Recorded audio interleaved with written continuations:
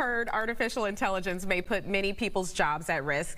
Now it's even taken the place of a CEO. Okay, believed to be the first company with a robot CEO.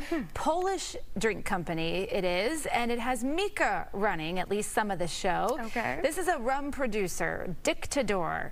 It says she's the world's first experimental AI CEO. She started out identifying potential clients, but now her duties have widened to tasks like choosing artists to design custom bottles. Mika doesn't get time off. She's on the clock 24/7.